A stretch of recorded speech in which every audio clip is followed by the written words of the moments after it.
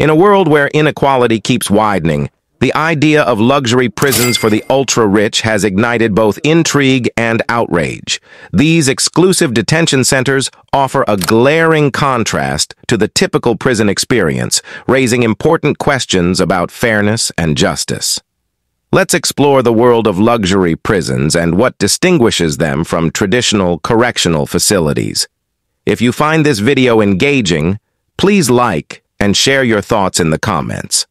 For more content, the emergence of high-end detention facilities, the roots of luxury prisons stretch into the notion that a segment of society accustomed to a certain standard of living could continue to enjoy some semblance of it, even when serving time for criminal activities. This concept has materialized in facilities designed to cater exclusively to the financial elite convicts who have the means to afford an elevated level of incarceration.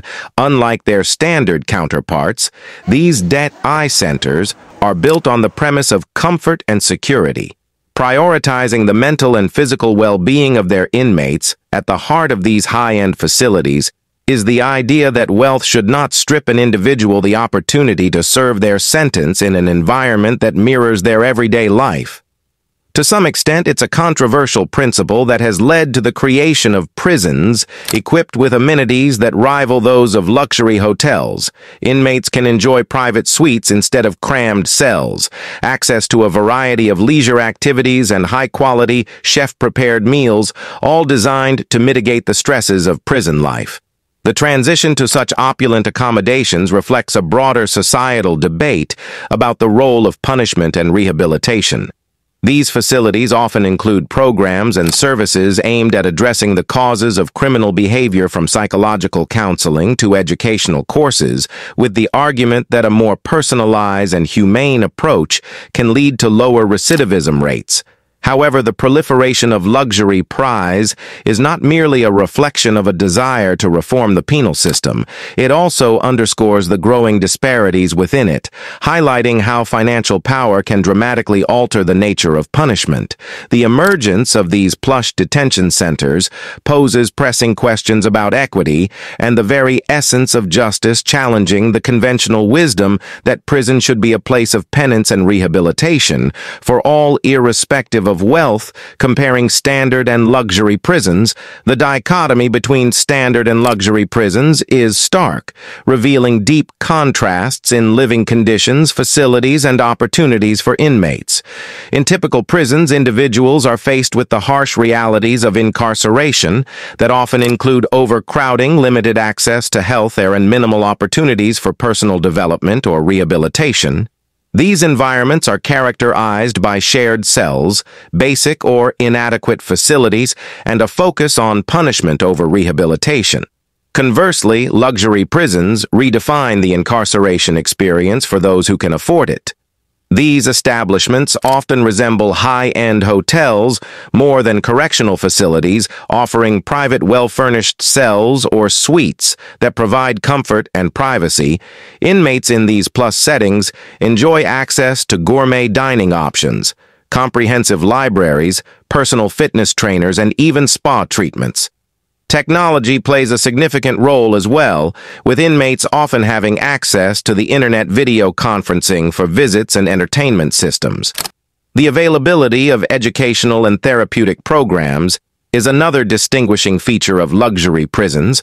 While standard facilities may offer some form of education or vocational training, luxury prisons provide a wide range of personalized programs tailored to the individual's needs and interest, including advanced degree courses, arts therapy, and one-on-one counseling. This approach not only aids in personal development, but also in the rehabilitation process, preparing inmates for a smoother reintegration into society.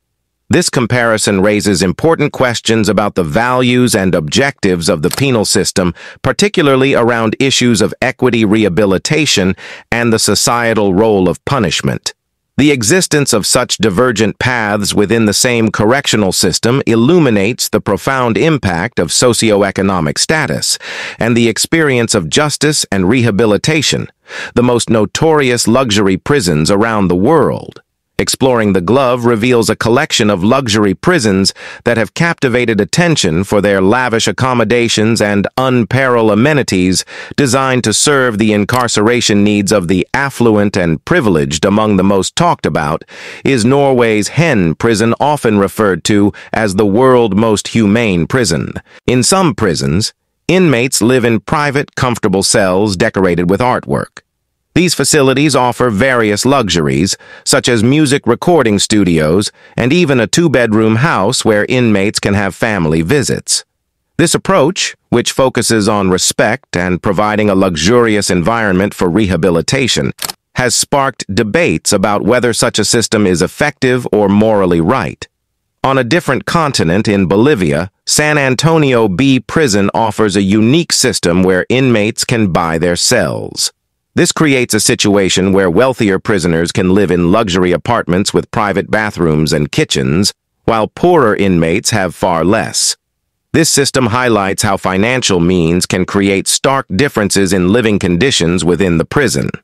In Sweden, Öster Prison follows a similar trend of comfort, offering inmates a variety of activities, such as music and art classes, and plenty of outdoor time. The goal is to help inmates feel a sense of normalcy and aid in their rehabilitation. Meanwhile, the Justice Center in Leoben, Austria, provides spacious living quarters with modern amenities and emphasizes the psychological well-being of inmates. The facility features large windows that allow natural light and offer views of the outside world, challenging traditional ideas of what imprisonment should be like. These examples illustrate the varying levels of luxury and comfort offered to inmates in different parts of the world, sparking a global discussion about the ethics and implications of such facilities. As these prisons try to redefine the standards of incarceration, they paint a complex picture of justice, privilege, and rehabilitation in today's world. The introduction of these luxury prisons has triggered a heated debate about fairness and justice within the criminal justice system.